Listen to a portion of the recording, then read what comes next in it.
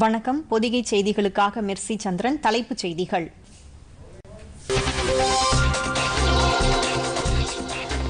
நாட்டில் வேகமாக பரவி வரும் கொரோனா தொற்று சிகிச்சை குறித்து மாநில முதலமைச்சர்களுடன் பிரதமர் நரேந்திர மோடி மீண்டும் ஆலோசனை. காணொலி காட்சி மூலம் நாளையும் நாளை மறுதினமும் நடைபெறுகிறது.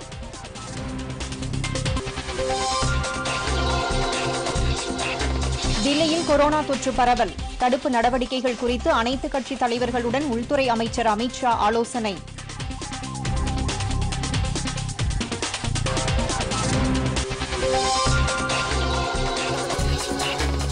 உலக பொருளாதார வளர்ச்சியை உறுதி செய்ய இந்தியா அத்தியாவசியமான நம்பகத்தன்மையுள்ள நாடாக உருவெடுக்கும் வெளியுறவுத்துறை அமைச்சர் ஜெய்சங்கர்.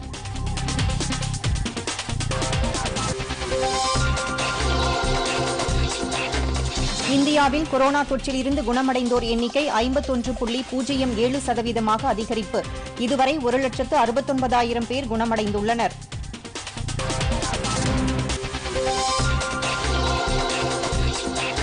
இஸ்லாமாபாத்தில் உள்ள இந்திய தூதரகத்தில் பணியாற்றும் 2 அதிகாரிகள் மாயமானதாக தகவல். பாகிஸ்தான் அரசிடம் விளக்கம் கேட்டது இந்தியா.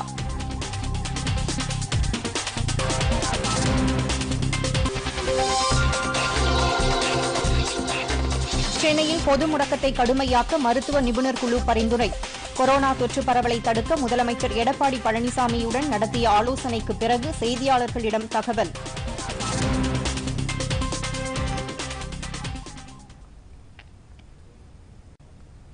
இனி விரிவான செய்திகள். நாடு முழுவதும் கொரோனா தொற்று பாதிப்பு அதிகரித்து வரும் சூழலில் அதனை கட்டுப்படுத்தும் நடவடிக்கைகள் மற்றும் முன்னேற்றங்கள் குறித்து பிரதமர் நரேந்திர மோடி அனைத்து மாநில மற்றும் யூனியன் பிரதேசங்களின் முதலமைச்சர்களுடன் நாளையும் நாளை மறுநாளும் ஆலோசனை நடத்தவுள்ளார். புதுதில்லியிலிருந்து காணொலி காட்சி மூலம் நடைபெறும் இந்த ஆலோசனையின் போது பாதிப்பு அதிகம் உள்ள மாநிலங்களில் தொற்றை கட்டுப்படுத்துவது குறித்தும் ஊரடங்கு கட்டுப்பாடுகளை மேலும் தீவிரப்படுத்துவது குறித்தும் பிரதமர் கேட்டறிவார். கொரோனா தொற்று பாதிப்பு ஏற்பட தொடங்கியதில் இருந்து பிரதமர் நரேந்திர மோடி இதுவரை 5 முறை மாநில முதலமைச்சர்களுடன் ஆலோசனை நடத்தியுள்ளார். நாளை 6வது முறையாக நடைபெறும் ஆலோசனையின் போது ஜம்மு காஷ்மீர், ஹரியானா, பீகார், ஒடிஷா, கேரளா போன்ற பாதிப்பு குறைவாக உள்ள மாநிலங்களின் முதலமைச்சர்களுடன் பிரதமர் ஆலோசனை நடத்துகிறார். நாட்டிலேயே கொரோனா தொற்றால் அதிக அளவு பாதிப்பை எதிர்கொண்டுள்ள மகாராஷ்டிரா, தமிழ்நாடு, தில்லி உள்ளிட்ட மாநிலங்களின் முதலமைச்சர்களுடன் பிரதமர் நாளை மறுநாள் காணொலி மூலம் ஆய்வு நடத்தவிருப்பதாக மத்திய அரசு தகவல்கள் தெரிவிக்கின்றன. இந்த ஆலோசனையின் போது தொற்று பரவலை கட்டுப்படுத்த தற்போது எடுக்கப்பட்டு வரும் நடவடிக்கைகள், தொடர்ந்து கடைபிடிக்க வேண்டிய அம்சங்கள் மற்றும் கட்டுப்பாடுகளை தீவிரப்படுத்துவது உள்ளிட்ட விஷயங்கள் குறித்து பிரதமர் கேட்டறியவுள்ளார். மாநில முதலமைச்சர்களுடனான ஆலோசனைக்கு பின்னரே நாடு முழுவதும் ஊரடங்கு கட்டுப்பாடுகளை தீவிரப்படுத்துவது குறித்து மத்திய அரசு முடிவெடுக்கும் என அந்த தகவல்கள் மேலும் தெரிவிக்கின்றன. தில்லியில் கொரோனா தொற்று பரவல் அதிகரித்துள்ளதால் தடுப்பு நடவடிக்கைகள் குறித்து உள்துறை அமைச்சர் அமித் ஷா இன்று அனைத்துக் கட்சி கூட்டத்தை கூட்டி ஆலோசனை நடத்தினார். தில்லியில் நேற்று துணைநிலை ஆளுநர் அனில் பைஜால், முதலமைச்சர் அரவிந்த் கெஜ்ரிவால் ஆகியோருடன் உள்துறை அமைச்சர் அமித் ஷாவும் சுகாதாரத்துறை அமைச்சர் ஹர்ஷ்வர்தனும் ஆலோசனை நடத்தினார்கள். அப்போது தில்லியில் பரவி வரும் கொரோனா தொற்றை கட்டுப்படுத்த மேற்கொள்ளப்பட வேண்டிய நடவடிக்கைகள் குறித்து விரிவாக விவாதிக்கப்பட்டது. பின்னர் மாலையில் தில்லி மாநகர மேயர்கள், நகராட்சி ஆணையர்களுடனும் உள்துறை அமைச்சர் அமித் ஷா ஆலோசனை நடத்தினார். இந்நிலையில் அனைத்துக் கட்சி தலைவர்களுடன் ஆலோசனை நடத்த தில்லியில் அனைத்துக் கட்சி தலைவர்களின் கூட்டத்திற்கும் உள்துறை அமைச்சர் அமித் ஷா அழைப்பு விடுத்திருந்தார்.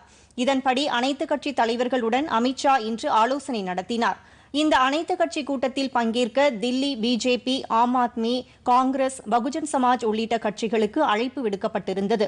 இந்த அனைத்துக் கட்சி கூட்டத்தில் மத்திய சுகாதாரம் மற்றும் குடும்ப நலத்துறை செயலாளர், தில்லி தலைமைச் செயலாளர், மாநில சுகாதாரத்துறை முதன்மை செயலாளர் உள்ளிட்டோரும் பங்கேற்றனர். அனைத்துக் கட்சி கூட்டத்தில் மேற்கொள்ளப்பட்ட முடிவுகள் குறித்து முக்கிய அறிவிப்புகள் வெளியாகலாம் என்று எதிர்பார்க்கப்படுகிறது. தில்லியில் நேற்று உள்துறை அமைச்சர் அமித் ஷா தலைமையில் நடைபெற்ற ஆலோசனைக் கூட்டத்தில் மேற்கொள்ளப்பட்ட முடிவுகளின்படி தில்லியில் கட்டுப்படுத்தப்பட்ட பகுதிகளாக அறிவிக்கப்பட்டுள்ள இடங்களில் வீடு வீடாக சென்று அனைவருக்கும் கொரோனா பரிசோதனை மேற்கொள்ள நடவடிக்கை எடுக்கப்பட்டுள்ளது. தில்லியில் கொரோனா தொற்று வேகமாக பரவி வருவதால் பல்வேறு தடுப்பு நடவடிக்கைகள் மேற்கொள்ளப்பட்டுள்ளன. கொரோனாவால் பாதிக்கப்பட்டோருக்கு சிகிச்சை அளிக்க படுக்கை வசதிகளில் தட்டுப்பாடு ஏற்படாமல் இருக்க 500 ரயில் பெட்டி கொரோனா வார்டுகள் தில்லிக்கு அனுப்பப்பட உள்ளன. இந்நிலையில் தில்லியில் கட்டுப்படுத்தப்பட்ட பகுதிகளாக அறிவிக்கப்பட்டுள்ள இடங்களில் அனைத்து நபர்களுக்கும் கொரோனா பரிசோதனை மேற்கொள்ள உத்தரவிடப்பட்டுள்ளது. இது தொடர்பாக மத்திய அரசு, தில்லி மாநில அரசு மற்றும் 3 மாநகராட்சிகளுக்கு உரிய உத்தரவுகள் அனுப்பப்பட்டுள்ளன. தில்லியில் கொரோனா பரவலை கட்டுப்படுத்தவும் சுகாதாரத்தை மேம்படுத்தவும் இந்த நடவடிக்கைகள் மேற்கொள்ளப்பட உள்ளன. கொரோனா தடுப்பு விதிமுறைகளை கண்டிப்புடன் கடைபிடிக்க வேண்டும் என்றும் தில்லி மாநகர காவல்துறை ஆணையருக்கு உள்துறை அமைச்சர் அமித் ஷா உத்தரவிட்டுள்ளார். கொரோனா தொற்றால் பாதிக்கப்பட்டுள்ளவர்களுக்கு ரயில் பெட்டி கொரோனா வார்டுகளில் சிகிச்சை அளிப்பதற்காக தில்லியில் இன்று முதல் ஆனந்த் விகார் ரயில் நிலையத்தில் ரயில் போக்குவரத்து நிறுத்தப்பட்டுள்ளது. தில்லியில் கொரோனா நோயாளிகளுக்கு சிகிச்சை அளிக்க கொரோனா வார்டுகளாக மாற்றப்பட்டுள்ள 500 ரயில் பெட்டிகள் அனுப்பப்பட உள்ளன. ஏற்கனவே தில்லி ஆனந்த் விகார் கொரோனா வார்டு ரயில் பெட்டிகள் அடங்கிய 2 ரயில்கள் வந்தடைந்துள்ளன. கொரோனா நோயாளிகளுக்கு இந்த வார்டுகள் பயன்படுத்தப்பட உள்ளதால் ஆனந்த் விகார் ரயில் நிலையத்தில் ரயில் போக்குவரத்து முற்றிலுமாக நிறுத்தப்பட்டுள்ளது. அந்த ரயில் நிலையத்தில் அனைத்து நடைமேடைகளும் கொரோனா சிகிச்சை பயன்பாட்டிற்காக பயன்படுத்தப்படும் என ரயில்வே அதிகாரிகள் தெரிவித்துள்ளனர். ஆனந்த் விகார் ரயில் நிலையத்தில் இருந்து இயக்கப்பட்டு வந்த ரயில்கள் அனைத்தும் பழைய தில்லி ரயில் நிலையத்திற்கு மாற்றப்பட்டுள்ளன. உலக பொருளாதார வளர்ச்சியை உறுதி செய்ய இந்தியா அத்தியாவசியமான நம்பகத்தன்மையுள்ள நாடாக உருவெடுக்கும் என்று வெளியுறவுத்துறை அமைச்சர் ஜெய்சங்கர் கூறியுள்ளார். தில்லியில் குடியேறியவர்களுக்கான பாதுகாவலர்கள் அமைப்பின் 3வது வருடாந்திர மாநாட்டில் காணொலி காட்சி மூலம் பங்கேற்று பேசிய மத்திய அமைச்சர் ஜெய்சங்கர், உலக பொருளாதார வளர்ச்சிக்கு இந்தியா நம்பகத்தன்மை மிக்க சவால்களை திறமையாக எதிர்கொள்ளும் நாடாக திகழ்வதாக தெரிவித்தார். உலகின் பொருளாதார வளர்ச்சிக்கு இந்தியாவின் பங்கு முக்கிய மூலாதாரமாக இருக்கும் என்றும் அவர் குறிப்பிட்டார். இந்தியாவின் மனிதவள ஆற்றல் இதில் முக்கிய பங்கு வகிக்கும் என்றும் அவர் கூறினார். கொரோனா தொற்றால் உலக நாடுகளுக்கு ஏற்பட்டுள்ள சவால்களை சமாளிக்கும் வகையில் குடியேற்ற கொள்கை மற்றும் நடைமுறைகளில் அதிக கவனம் செலுத்தப்பட வேண்டிய முக்கிய பொறுப்பு உள்ளது என்றும் அவர் கூறினார். கொரோனா பிரச்சினையால் நாடு திரும்பும் இந்தியர்களுக்கு வாய்ப்புகளையும் நல்வாழ்வையும் ஏற்படுத்தி தருவதில் மத்திய அரசு கவனம் செலுத்தி வருவதாகவும் அமைச்சர் ஜெய்சங்கர் குறிப்பிட்டார். அண்டை நாடுகளின் நிலப்பகுதிகளை ஆக்கிரமிக்க வேண்டிய அவசியம் இந்தியாவுக்கு கிடையாது என்று மத்திய சாலை போக்குவரத்து மற்றும் நெடுஞ்சாலைத்துறை அமைச்சர் நிதின் கட்கரி கூறியுள்ளார். குஜராத் மாநிலம் அகமதாபாத்தில் நடைபெற்ற பிஜேபி பேரணியில் நாக்பூரில் இருந்து காணொலி காட்சி மூலம் உரையாற்றிய அவர், இந்தியாவை பொறுத்தவரை எப்போதுமே அமைதியை விரும்பும் நாடு என்று கூறினார். இந்தியாவை ஒட்டியுள்ள நாடுகளுக்கு சொந்தமான நிலங்களை ஆக்கிரமிக்க வேண்டிய அவசியம் இந்தியாவுக்கு கிடையாது என்றும் அதுபோன்ற முயற்சிகளில் இந்தியா ஒருபோதும் ஈடுபட்டதில்லை என்றும் அவர் தெரிவித்தார். மாறாக அண்டை நாடுகளுடன் அமைதி, அன்பு ஆகிய பண்புகளுடன் ஒருங்கிணைந்து பணியாற்றுவதையே இந்தியா விரும்புகிறது என்று அவர் கூறினார். கடந்த ஓராண்டு காலத்தில் நாட்டில் அமைதியை நிலைநாட்ட உள்நாட்டு மற்றும் வெளிநாட்டு பாதுகாப்பு விவகாரங்களை பிரதமர் நரேந்திர மோடி தலைமையிலான அரசு சிறப்பாக கையாண்டு சாதனை படைத்துள்ளது என்றும் அவர் தெரிவித்தார். ஒருபுறம் சீனாவும் மறுபுறம் பாகிஸ்தானும் இந்தியாவுடன் எல்லை பிரச்சினையை ஏற்படுத்தி வந்தாலும் இந்தியா ஒருபோதும் வன்முறையை விரும்பவில்லை, அமைதியை மட்டுமே விரும்புகிறது என்று அமைச்சர் நிதின் கட்கரி குறிப்பிட்டார். கொரோனா தொற்று பாதிப்பு பற்றி பேசிய அவர், இந்த பாதிப்பை பொறுத்தவரை நீண்ட காலம் இருக்கப் போவதில்லை. அதற்கான தடுப்பு மருந்தை கண்டுபிடிக்கும் முயற்சிகள் நாடு முழுவதும் தீவிரமாக மேற்கொள்ளப்பட்டு வருவதாக தெரிவித்தார். விரைவில் கொரோனா தடுப்பு மருந்து உருவாக்கப்பட்டுவிடும் என்ற தகவல் கிடைத்துள்ளதாகவும், அவ்வாறு தடுப்பு மருந்து கிடைத்துவிட்டால் கொரோனா குறித்த பயம் தேவையில்லை என்றும் அமைச்சர் நிதின் கட்கரி கூறினார். கொரோனா பாதிப்பால் கடந்த 80 நாட்களுக்கும் மேலாக நிறுத்தப்பட்டிருந்த மும்பை புறநகர் ரயில் சேவை குறிப்பிட்ட வழித்தடங்களில் இன்று மீண்டும் தொடங்கப்பட்டுள்ளது. எனினும் மத்திய மாநில அரசுகளால் அங்கீகரிக்கப்பட்ட அத்தியாவசிய சேவைகளுக்கான ஊழியர்கள் மட்டுமே இந்த புறநகர் ரயில்களில் பயணிக்க அனுமதிக்கப்படுவர் என்று மகாராஷ்டிரா மாநில அரசு தெரிவித்துள்ளது. பொதுமக்கள் பயணம் செய்ய அனுமதி கிடையாது என்று மேற்கு மற்றும் மத்திய ரயில்வே கூட்டாக வெளியிட்ட அறிக்கை தெரிவிக்கிறது. கடந்த மார்ச் மாதம் 23ஆம் தேதி முதல் மும்பை புறநகர் ரயில் சேவைகள் நிறுத்தப்பட்டன. இந்த நிலையில் மாநில அரசால் அத்தியாவசிய சேவைகள் என அடையாளம் காணப்பட்டுள்ள சுமார் 1,25,000 பயணிகள் சென்று வருவதற்கு ஏதுவாக இந்த ரயில் சேவை தொடங்கப்பட்டுள்ளதாக தெரிவிக்கப்பட்டுள்ளது. இதுகுறித்து டுவிட்டரில் கருத்து தெரிவித்துள்ள ரயில்வே அமைச்சர் பியூஷ் கோயல், இன்று முதல் மும்பையில் இருந்து குறிப்பிட்ட புறநகர் ரயில் சேவை தொடங்கப்பட்டிருப்பது கொரோனாவுக்கு எதிரான போராட்டத்தில் மற்றுமொரு முக்கிய நடவடிக்கை என்று குறிப்பிட்டுள்ளார். எனினும் அத்தியாவசிய பணிகளில் உள்ள ஊழியர்களுக்காக மட்டுமே இந்த ரயில்கள் இயக்கப்படுவதாக உறுதிபட அவர் தெரிவித்துள்ளார். இஸ்லாமாபாத்தில் உள்ள இந்திய தூதரகத்தில் பணியாற்றிய 2 அதிகாரிகள் மாயமானதாக வெளியான தகவல் குறித்து பாகிஸ்தான் அரசிடம் இந்தியா தகவல் கூறியுள்ளது.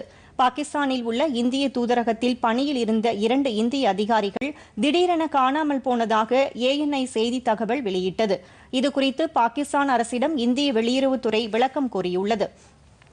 அதிகாரிகள் காணாமல் போனதாக வெளியான செய்திகள் குறித்து விசாரணை நடத்தி தகவல் தெரிவிக்குமாறு புதுதில்லியில் உள்ள இந்திய தூதரகம் மூலம் பாகிஸ்தான் அரசிடம் கோரிக்கை விடப்பட்டுள்ளது.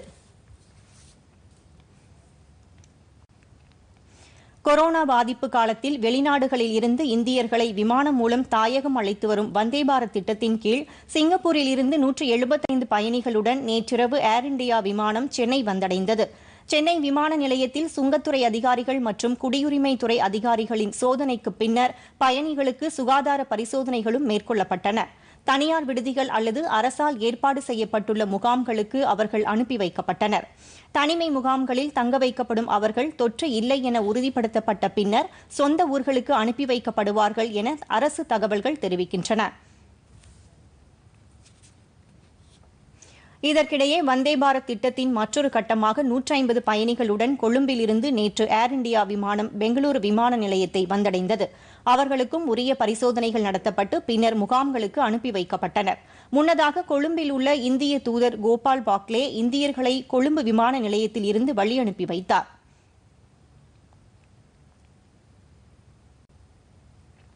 குஜராத் மாநிலம் ராஜ்கோட் அருகே நேற்றிரவு பயங்கர நிலநடுக்கம் ஏற்பட்டது. ரிக்டர் அளவில் 5.3 என இந்த நிலநடுக்கம் பதிவாகியிருந்ததாக தேசிய புவியியல் ஆய்வு மையம் தெரிவித்துள்ளது. ராஜ்கோட்டில் இருந்து 118 கிலோமீட்டர் வடக்கு மற்றும் வடமேற்கு பகுதியில் ஈர்ப்பு மையத்தை கொண்டிருந்ததாகவும் இந்த நிலநடுக்கத்தை தொடர்ந்து 3.1 ரிக்டர் அளவிலான பின் அதிர்வுகள் உணரப்பட்டதாகவும் அந்த தகவல்கள் மேலும் தெரிவிக்கின்றன. இந்த நிலநடுக்கம் சௌராஷ்டிரா பகுதியிலும் அகமதாபாத் உள்ளிட்ட வடக்கு குஜராத்தின் பெரும்பாலான பகுதிகளிலும் உணரப்பட்டது. எனினும் நிலநடுக்கம் ஏற்பட்ட பகுதியில் பெரிய அளவில் உயிரிழப்போ கட்டடங்கள் இடிபாடோ ஏற்பட்டதாக உடனடி தகவல் இல்லை என்று குஜராத் துணை முதலமைச்சர் நிதின் பட்டேல் தெரிவித்தார். நிலநடுக்கத்தை தொடர்ந்து கட்ச், ராஜ்கோட், பதான் ஆகிய மாவட்டங்களின் ஆட்சித் தலைவர்களுடன் முதலமைச்சர் விஜய் ரூபானி தொலைபேசியில் தொடர்பு கொண்டு நிலநடுக்க பாதிப்புகள் குறித்து கேட்டறிந்தார். நிலநடுக்கத்தால் சேதங்கள் ஏற்படும் பட்சத்தில் அது குறித்த தகவல்களை உடனடியாக தெரிவிக்குமாறும் தேவைப்பட்டால் பேரிடர் மீட்பு பிரிவினரை களத்தில் இறக்கிவிட வேண்டும் என்றும் அப்போது அவர் அறிவுறுத்தினார். நிலநடுக்கம் ஏற்பட்ட பகுதிகளில் மக்கள் வீடுகளை விட்டு வெளியே வந்து கூடி நின்றனர். அகமதாபாத் அருகே உள்ள பிரகலாத் நகர் உள்ளிட்ட பகுதிகளில் அடுக்குமாடி குடியிருப்புகளைச் சேர்ந்த மக்கள் இரவில் வெகுநேரமாகியும் சாலைகளிலேயே நின்று கொண்டிருந்தனர். எனினும் பெரிய அளவில் பாதிப்பு ஏற்பட்டதாக தகவல் ஏதும் இல்லை. இதற்கிடையே குஜராத்தில் நிலநடுக்கம் ஏற்பட்ட அரை மணி நேரத்தில் ஜம்மு காஷ்மீரின் கத்ரா பகுதியில் சுமார் 3 ரிக்டர் அளவு நில அதிர்வு ஏற்பட்டதாக தேசிய புவியியல் ஈர்ப்பு மையம் தெரிவித்துள்ளது. நாட்டில் கொரோனா தொற்றால் பாதிக்கப்பட்டவர்களில் இதுவரை 51.07% பேர் குணமடைந்துள்ளனர். மேலும் 7,419 பேர் குணமடைந்ததன் மூலம் 1,69,798 பேர் குணமடைந்துள்ளதாக மத்திய சுகாதாரத்துறை அமைச்சகம் தெரிவித்துள்ளது. மேலும் 11,502 பேர் நோய் தொற்றால் பாதிக்கப்பட்டுள்ளதை அடுத்து அதன் எண்ணிக்கை 3,32,424 உயர்ந்துள்ளது. இதற்கிடையே 325 பேர் உயிரிழந்துள்ள நிலையில் ஒட்டுமொத்த உயிரிழப்பு எண்ணிக்கை 9,520 அதிகரித்துள்ளது.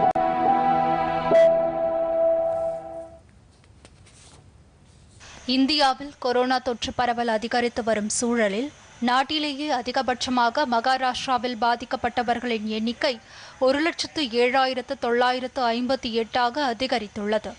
இதில் உயிரிழந்தவர்களின் எண்ணிக்கை 3,950 உள்ளது. குணமடைந்தவர்களின் எண்ணிக்கை 50,978 உள்ளது. தலைநகர் தில்லியில் நோய் தொற்றால் பாதிக்கப்பட்டவர்களின் எண்ணிக்கை 41,182 உள்ளது. இதில் உயிரிழந்தவர்களின் எண்ணிக்கை 1,327 குணமடைந்தவர்களின் எண்ணிக்கை 15,823 உள்ளது. குஜராத்தில் 23,544 பேர் பாதிக்கப்பட்டுள்ள நிலையில் 1,477 பேர் உயிரிழந்துள்ளனர். குணமடைந்தவர்களின் எண்ணிக்கை 16,325 உள்ளது. உத்தரப்பிரதேசத்தில் 13,615 பேர் பாதிக்கப்பட்டுள்ள நிலையில் 399 பேர் உயிரிழந்துள்ளனர். குணமடைந்தவர்களின் எண்ணிக்கை 8,268 உள்ளது. ராஜஸ்தானில் 12,694 பேர் பாதிக்கப்பட்டுள்ள நிலையில் 292 பேர் உயிரிழந்துள்ளனர். குணமடைந்தவர்களின் எண்ணிக்கை 9,566 உள்ளது. தமிழகத்தில் நேற்று ஒரே நாளில் மேலும் 1,974 பேருக்கு கொரோனா தொற்று உறுதிப்படுத்தப்பட்டுள்ளது. சென்னையில் மட்டும் ஒரே நாளில் மேலும் 1,415 பேருக்கு கொரோனா தொற்று பாதிப்பு ஏற்பட்டுள்ளது. இதுவரை மாநிலத்தில் பாதிக்கப்பட்டவர்களின் எண்ணிக்கை 44,661 அதிகரித்துள்ளது என மாநில மக்கள் நல்வாழ்வுத்துறை தெரிவித்துள்ளது. கொரோனா தொற்றுக்கு ஒரே நாளில் 38 பேர் உயிரிழந்துள்ளனர். இதனால் மொத்த உயிரிழப்பு 435 உயர்ந்துள்ளது. இதுவரை 24,547 பேர் கொரோனா தொற்றிலிருந்து குணமடைந்து வீடு திரும்பியுள்ளனர். சென்னையில் ஒரே நாளில் கொரோனா தொற்றுக்கு 31 பேர் உயிரிழந்துள்ளனர். மொத்தம் சென்னையில் 347 பேர் இதுவரை உயிரிழந்துள்ளதாக மாநில சுகாதாரத்துறை தெரிவித்துள்ளது. தமிழகத்தில் கொரோனா தொற்று அதிகரித்து வரும் நிலையில் முதலமைச்சர் எடப்பாடி பழனிசாமி தலைமையில் அமைச்சரவைக் கூட்டம் தற்போது நடைபெற்று வருகிறது. இதில் துணை முதலமைச்சர் ஓ பன்னீர்செல்வம் உள்ளிட்ட அமைச்சர்கள், தலைமைச் செயலாளர் மற்றும் அதிகாரிகள் கலந்து கொண்டுள்ளனர். இந்த கூட்டத்தில் கொரோனா பரவலை தடுப்பதற்கான நடவடிக்கைகள் குறித்து விரிவாக விவாதிக்கப்படுகிறது. அரசு எடுக்க வேண்டிய கூடுதல் நடவடிக்கைகள், கள நிலவரம், தேவைப்படும் பகுதிகளில் கூடுதல் தளர்வுகளை ஏற்படுத்துவது ஆகியவை பற்றியும் இந்த கூட்டத்தில் ஆலோசனை மேற்கொள்ளப்பட்டு முக்கிய முடிவுகள் எடுக்கப்படக்கூடும் என்று கூறப்படுகிறது. அமைச்சரவைக் கூட்டத்தில் எடுக்கப்படும் முடிவுகள் பிரதமர் நரேந்திர மோடியுடனான சந்திப்பை தொடர்ந்து மாநில அரசால் வெளியிடப்படும் என தெரிகிறது. நாளை மறுநாள் நடைபெறும் ஆலோசனைக் கூட்டத்தில் பிரதமர் நரேந்திர மோடியுடன் முதலமைச்சர் எடப்பாடி பழனிசாமி பங்கேற்க உள்ளார். அப்போது மாநிலத்தில் மேற்கொள்ளப்பட வேண்டிய முக்கிய நடவடிக்கைகள் குறித்து விரிவாக விவாதிக்கப்படும் என தகவல்கள் தெரிவிக்கின்றன. சென்னையில் கொரோனா பரவலை தடுக்க பொது முடக்கத்தை கடுமையாக்க வேண்டும் என்று மருத்துவ நிபுணர் குழு பரிந்துரை செய்துள்ளது. தமிழகத்தில் கொரோனா தொற்று குறித்த தற்போதைய சூழ்நிலை, தடுப்பு நடவடிக்கைகள் தொடர்பாக மருத்துவ நிபுணர் குழுவுடன் முதலமைச்சர் எடப்பாடி பழனிசாமி ஆலோசனை நடத்தினார். முதலமைச்சருடன் நடைபெற்ற இக்கூட்டம் குறித்து மருத்துவ நிபுணர் குழுவினர் செய்தியாளர்களிடம் விவரித்தனர். அப்போது சென்னையில் கொரோனா பரவலை தடுக்க பொது முடக்கத்தை கடுமையாக்க வேண்டும் என்று முதலமைச்சரிடம் மருத்துவ நிபுணர் குழுவினர் பரிந்துரை செய்ததாக தெரிவித்தனர். தமிழகத்தில் தற்போது கொரோனா தொற்று உச்சத்தில் இருப்பதாகவும் இது படிப்படியாக குறைய வாய்ப்பிருப்பதாகவும் மருத்துவக் குழுவினர் தெரிவித்தனர். சீனாவை போல் தமிழகத்திலும் 3 மாதத்திற்கு பிறகு கொரோனா தொற்று இரண்டாவது முறையாக மீண்டும் பரவ வாய்ப்புள்ளதாகவும் அக்குழுவினர் கூறினர். கொரோனா சிகிச்சைக்கான மருத்துவ படுக்கை வசதிகள் குறித்து குறிப்பிட்ட மருத்துவக் குழுவினர் மாநிலம் முழுவதும் 75,000 மருத்துவ படுக்கை வசதிகள் இருப்பதாகவும் தெரிவித்தனர். சென்னையில் மட்டும் 17,500 படுக்கை வசதிகள் உள்ளதாகவும் ஆரம்ப சுகாதார நிலையங்களில் பிராணவாயு வசதி ஏற்படுத்தப்பட்டுள்ளதாகவும் அவர்கள் குறிப்பிட்டனர். மேலும் தலைவலி, காய்ச்சல் ஏற்பட்டால் அலட்சியப்படுத்தாமல் சிகிச்சை பெற வேண்டும் என்றும் முகக்கவசம், சமூக இடைவெளி ஆகியவற்றை கடைபிடிப்பது கொரோனா பரவலை தடுப்பதற்கு சிறந்த வழி என்றும் அக்குழுவினர் குறிப்பிட்டனர். எப்பொழுதுமே போன தடவை நாங்கள் பேசும்போது எந்தவித தொற்றும், நோய் தொற்றும் ஒரு பீக் உயரத்துக்கு போயிட்டு அப்புறம் சீக்கிரம் குறைய ஆரம்பிக்கும்னு சொல்லியிருக்கோம்.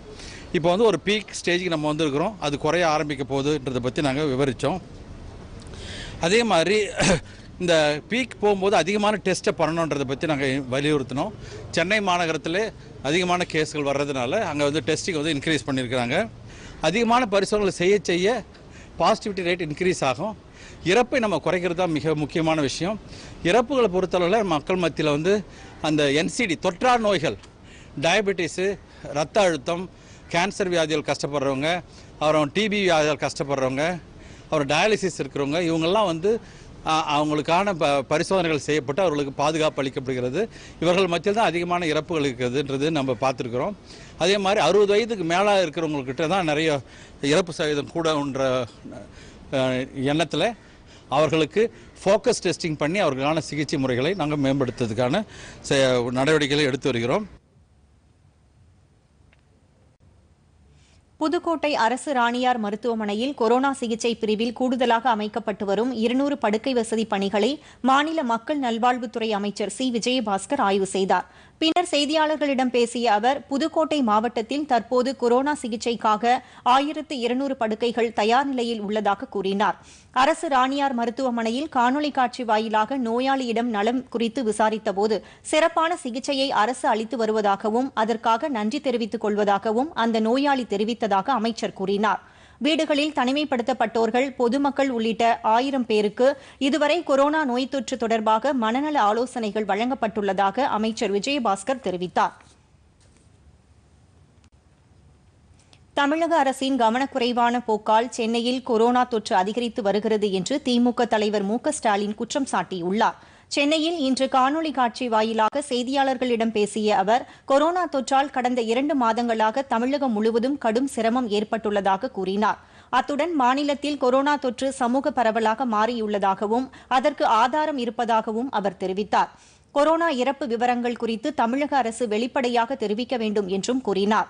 சென்னையில் கொரோனாவை கட்டுப்படுத்துவதற்கான செயல் திட்டத்தை வெளியிட வேண்டும் என்றும் அரசு அமைத்த குழுக்களின் அறிக்கைகள் சமர்ப்பிக்கப்பட வேண்டும் என்றும் மு.க.ஸ்டாலின் குறிப்பிட்டார். மாதராய் பிறந்திட மாதவம் செய்திடல் வேண்டும் என்றார் கவிமணி. மகப்பேறு நலமுடன் நிகழ்ந்திடவும் இன்று மாதவம் செய்யும் நிலை.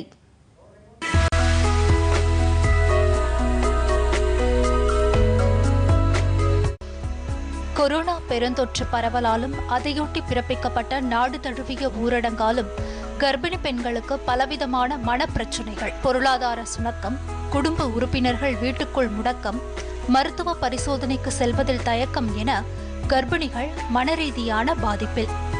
கர்ப்பிணிகளுக்கு கொரோனா தொற்று இருந்தால் பிறக்கும் குழந்தைக்கும் தொற்று பாதிப்பு என நாள்தோறும் கவலையை அதிகரிக்கும் செய்திகள். கர்ப்பகாலத்தில் கர்ப்பிணிகளின் ஊட்டச்சத்து, தொடர் கண்காணிப்பு, பராமரிப்பு என அனைத்தும் தடைப்பட்டன. இந்த தருணத்தில்தான் ஒருங்கிணைந்த குழந்தைகள் வளர்ச்சி திட்டத்தில் கிராமங்களில் பணிபுரியும் அங்கன்வாடி பணியாளர்கள் கர்ப்பிணிகளுக்கு அனைத்து விதமான உதவிகளையும் செய்து வருகின்றனர். ஊரடங்கில் நடமாட்டம் தடை செய்யப்பட்டு இருந்தபோது அங்கன்வாடி பணியாளர்கள்தான் தங்கள் பகுதிகளில் இருந்த கர்ப்பிணி பெண்களோடு தினமும் கைபேசியில் உரையாடினர். அவ்வப்போது வீடியோ அழைப்பு மூலமும் ஆலோசனைகளை வழங்கினர். கர்ப்பகால பராமரிப்பு குறித்த விழிப்புணர்வு தகவல்களை வீடியோவாக பதிவு செய்து அதை கர்ப்பிணிகளை இணைத்து உருவாக்கிய வாட்ஸ்அப் குழுவில் பகிர்ந்து கொண்டனர். 15 நாட்களுக்கு ஒருமுறை அங்கன்வாடி பணியாளர்கள் கர்ப்பிணிகளின் வீடுகளுக்கே சென்று சத்துமாவு கொடுத்ததோடு எடை எடுத்தும் வந்தனர். இத்தகைய முன்னெடுப்புகள் கர்ப்பிணி பெண்களுக்கு கொரோனா பயத்தை வெல்ல உதவின. விழுப்புரம் மாவட்டம் வானூர் ஒன்றியத்தின் குழந்தை வளர்ச்சி திட்ட அலுவலர் கோ ஜெகதீஸ்வரி அங்கன்வாடி பணியாளர்களின் அயராத சேவையை பாராட்டுகிறார். குழந்தை வளர்ச்சி திட்ட அலுவலர் பேசுகிறேன். இப்போ COVID-19 வைரஸ் பரவிட்டு இருக்கு எல்லாரிடையும். இப்போ அதில் முக்கியமாக பார்த்தீங்கன்னா இப்போ ரொம்ப ரிஸ்கான ஆள் யாருன்னு பார்த்தீங்கன்னா இப்போ கர்ப்பிணி பெண்கள். அங்கன்வாடி பணியாளர்கள் மூலமாக அவங்கள நாங்கள் ஃபாலோ பண்ணிகிட்டு இருக்கோம். வைரஸ் தாக்கத்தை பார்த்து அவங்க பயம் இல்லாமல் இருக்கணும். ஏன்னா பயம் இல்லாமல் இருக்கும் பொழுது தான் அந்த கர்ப்பத்தில் இருக்க குழந்தைகள் நல்லா இருக்க முடியும். ஸோ அவங்க ஸ்ட்ரெஸ்ஸில் இருக்கக்கூடாது. அது மட்டும் இல்லை, அங்கன்வாடி பணியாளர்கள் லாக்டவுனால் இப்போ வீட்டிலே இருக்கிறதால இப்போ அவங்க நேரில் போய் பார்க்க முடியலனாலும் அவங்களுக்கான விழிப்புணர்ச்சியாக அவங்களுக்கு வீடியோ கால் மூலயமா அவங்க பேசிகிட்டு இருக்காங்க. அவங்க ஒவ்வொரு நாளும் ஒவ்வொரு தடவையும் என்ன பண்ணணுன்றதை வீடியோ கால் மூலயமா அவங்களுக்கு விழிப்புணர்ச்சி பண்ணிட்டு இருக்காங்க. அங்கன்வாடி பணியாளர்கள் கர்ப்பகால ஆலோசனைகளை முறையாக வழங்கியதாகவும் கொரோனா தொற்று பயத்தை போக்கி நம்பிக்கை ஊட்டியதாகவும் தெரிவிக்கின்றனர் கர்ப்பிணி பெண்களான வானூர் ஒன்றியத்தை சேர்ந்த நந்தினி, வல்லம் ஒன்றியத்தை சேர்ந்த பத்மா மற்றும் ஒலக்கூர் கீதா. இந்த கொரோனாவால வெளியிலனால எங்கேயும் போக முடியல, ஹாஸ்பிட்டல்ல எங்கேயும் என்னால போக முடியாதனால எங்க ஊர்ல இருக்க பால்வழி டீச்சர் தான் என்னை கவனிச்சுக்கிறாங்க. அவங்க எனக்கு தேவையானது எல்லாத்தையும் சொல்றாங்க, என்னென்ன சாப்பிடணும், என்னென்ன போகணும் அப்படின்றது எல்லாத்தையும் சொல்றாங்க. சத்துணவு கொடுக்குறாங்க. அப்புறம் டெய்லியும் கால் பண்ணி பேசுவாங்க. ஒரு வீக்லி ஒன்ஸ் வீடியோ கால் பண்ணி பேசுவாங்க. வீடியோ கால் பண்ணி பேசி சொல்லுவாங்க என்னென்னலாம் சாப்பிடணும், உடம்பு எப்படி இருக்கு, நல்லா இருக்கா, என்னென்ன சத்தான உணவுலாம் சாப்பிடணும் அப்படின்னு சொல்லுவாங்க. நான் கர்ப்பமா இருக்கேன். அங்கன்வாடி மையத்திலிருந்து மொபைல் மூலியமாகவும் வாட்ஸ்அப் மூலியமாகவும் டீச்சர் அனுப்புகிற கர்ப்ப காலத்து ஆலோசனை எனக்கு பயனுள்ளதாக இருக்குது. சத்து மாவு உணவு வீட்டுக்கே தராங்க. எனக்கு பிடிச்ச மாதிரி நான் செஞ்சு சாப்பிட்றேன். வீட்டில் சாப்பிட்றதுக்கு முன்னாடி ஹேண்ட் வாஷ் பண்ணி தான் சாப்பிட்றேன். வீட்டில் இருக்கிறவங்களும் அப்படி தான் செய்கிறாங்க. வெளியில் போனால் நான் மாஸ்க் அணிஞ்சிட்டு தான் போகிறேன். இதனால் நான் ரொம்ப ஆரோக்கியமாக இருக்கேன். கர்ப்ப காலத்தில் கர்ப்பிணி பெண்கள் கட்டாயம் கீரை வகைகளையும் காய்கறிகளையும் சாப்பிடணும். முக்கியமாக 7 லிட்டர் தண்ணி குடிக்கணும். கீரை வகைகள்னா எல்லா கீரையும் நீங்கள் கண்டிப்பாக சாப்பிடலாம். முக்கியமாக முருங்கைக்கீரை, அது நம்ம இரும்பு சத்துக்காக எடுத்துக்கிறோம். அப்புறமேட்டு நிறைய புக்ஸ் படிக்கலாம். இசை கேட்கலாம். அப்பதான் குழந்தைக்கு வந்து பேச முடியாது, அசைக்க முடியாது. ஆனால் நம்ம பண்ணுற ஒவ்வொரு ஆக்டிவிட்டிலையும் அது வந்து கேட்டுட்டு இருக்குன்னு சொல்லுவாங்க. அங்கன்வாடி பணியாளர்கள் கவிதா, திலகம் மற்றும் ஷகினா ஆகியோர் கொரோனா காலகட்டத்திலும் கர்ப்பிணிகளுக்கான சேவையை எந்த தடையுமின்றி திறம்பட ஆற்றினோம் என்று பெருமிதத்துடன் குறிப்பிடுகின்றனர். இந்த கொரோனா தொற்று நோய் பரவுற நேரத்தில் வீட்டிலிருந்தே கர்ப்பிணிகளுக்கு ஆலோசனை வழங்கி வருகிறோம். ஃபோன் மூலமாகவும் வாட்ஸ்அப் மூலமாகவும். மருத்துவ பரிசோதனைக்கு அவங்க வெளியே செல்லும்போது மாஸ்க் அணிஞ்சு செல்லணும்னு சொல்லி அறிவுரை வழங்குகிறோம். வெளியே போய் வந்து வீட்டுக்கு வந்தோடனே குளிக்கணும், சுத்தபத்தமாக இருக்கணும், வீட்டை சுற்றியும் சுத்தபத்தமாக இருக்கணும்னு சொல்லி அவங்க அறிவுரை வழங்கி வரோம். குழந்தை வந்து நல்ல ஆரோக்கியமாக வளரணும், வளர்ச்சி தடைபடாமல் இருக்கணும்னா மன அழுத்தம் இல்லாமல் சந்தோஷமான சூழ்நிலையில் இருக்கணும்னு சொல்லி ஆலோசனை வழங்குகிறோம். கொரோனா தொற்று நோய்க்காக வீட்டில் இருந்தபடியே கர்ப்பிணிகளுக்கு ஒரு சின்ன வீடியோ, அதாவது வந்து ஒரு ஏஎன்சி கர்ப்பம்னு தெரிஞ்சால் அவங்க ஃபஸ்ட்டு வந்து அவங்க ஹாஸ்பிட்டலுக்கு போய் செக்கப் பண்ணி வந்தோடனே அங்கன்வாடி மையத்தில் பதிவு பண்ணணும். அது ஒரு 10 நாள் தள்ளி போனாலும் 5 நாள் தள்ளி போனாலும் அங்கன்வாடி மையத்தில் பதிவு பண்ணணும். புரதம், இரும்புச்சத்து, கால்சியம், போலிக் அமிலம், விட்டமின் B12. அதாவது புரதம் வந்து முட்டை, பன்னீர், காளான், பச்சை பட்டாணி இந்த மாதிரியான உணவு சாப்பிடணும். இரும்பு சத்துன்னு பார்த்தோம்னா காய்கறி, முருங்கைக்கீரை, ஈரல், பேரிச்சம்பழம், பொட்டுக்கடலை இது மாதிரி சாப்பிடலாம். கால்சியம்னு பார்த்தோம்னா பால், மீன், காலிஃப்ளவர். அதன் பிறகு ஒரு நாளைக்கு 3 அல்லது 4 லிட்டர் தண்ணி அவசியம் குடிக்கணும். மாதராய் பிறந்திட மாதவம் செய்திடல் வேண்டும் என்ற கூற்று உண்மைதான். அதேபோல மாதருக்கு உதவிடும் மாந்தராய் பிறந்திருக்கும் மகளிர் வாய்த்திடவும் மாதவம் செய்திருத்தல் வேண்டும்தான்.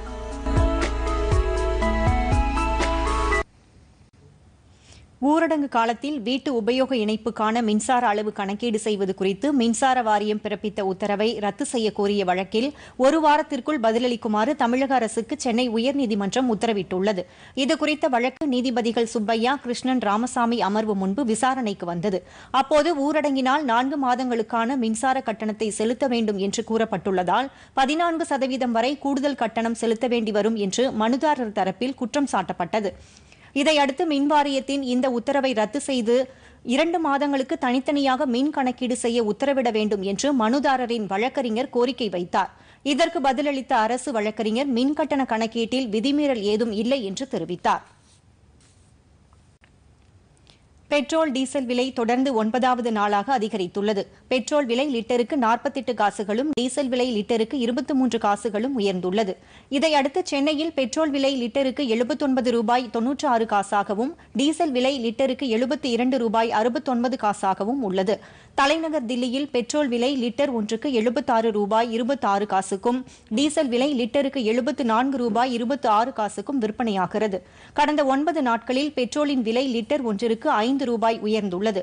டீசல் விலை 4 ரூபாய் 87 காசுகள் அதிகரித்துள்ளது. கச்சா எண்ணெய் விலை வீழ்ச்சி அடைந்த போதிலும் பொதுத்துறை எண்ணெய் நிறுவனங்கள் அதன் பலன்களை நுகர்வோருக்கு அளிப்பதற்கு பதிலாக சுங்கவரி உயர்வை ஈடுகட்ட பயன்படுத்திக் கொள்வதால் விலை தொடர்ந்து உயர்ந்து வருகிறது.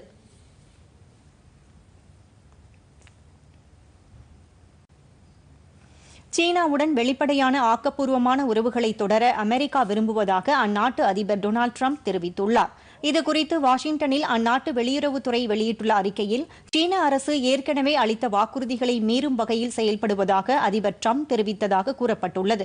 அமெரிக்காவின் தேசிய நலனை பாதுகாக்கும் வகையில் தாங்கள் செயல்படுவதாகவும், ஆனால் சீனா தொடர்ந்து தனது நிலைப்பாட்டை மீறி செயல்படுவதாகவும் அதிபர் டிரம்ப் குறிப்பிட்டார் என்று வெளியுறவுத்துறை தெரிவித்துள்ளது. ஹாங்காங்கில் புதிய தேசிய பாதுகாப்பு சட்டத்தை நடைமுறைப்படுத்தும் திட்டத்திற்கு சீன நாடாளுமன்றம் ஒப்புதல் அளித்துள்ள சூழலில் அமெரிக்க அதிபரின் இந்த கருத்து முக்கியத்துவம் பெற்றுள்ளது.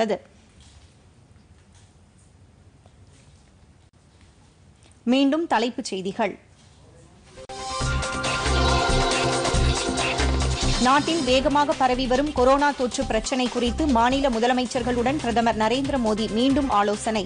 காணொலி காட்சி மூலம் நாளையும் நாளை மறுதினமும் நடைபெறுகிறது.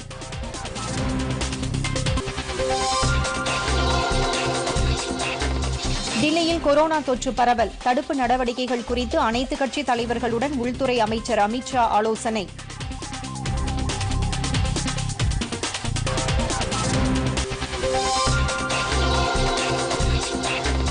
உலக பொருளாதார வளர்ச்சியை உறுதி செய்ய இந்தியா அத்தியாவசியமான நம்பகத்தன்மையுள்ள நாடாக உருவெடுக்கும் வெளியுறவுத்துறை அமைச்சர் ஜெய்சங்கர்.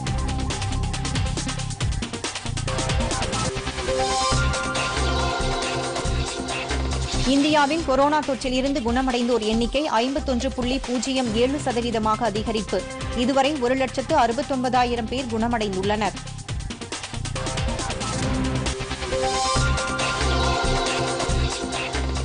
இஸ்லாமாபாத்தில் உள்ள இந்திய தூதரகத்தில் பணியாற்றும் 2 அதிகாரிகள் மாயமானதாக தகவல்.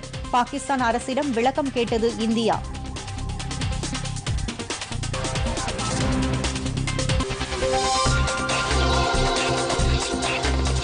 சென்னையில் பொது முடக்கத்தை கடுமையாக்க மருத்துவ நிபுணர் குழு பரிந்துரை.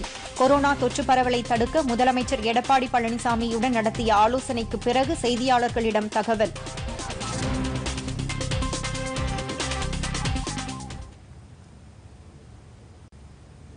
பொதிகை செய்திகளை யூடியூபில் தமிழ் நியூஸ் தூர்தர்ஷன் என்ற சேனலிலும், ட்விட்டரில் Tamil news Doordarshan @DD news Chennai என்ற பக்கத்திலும் காணலாம்.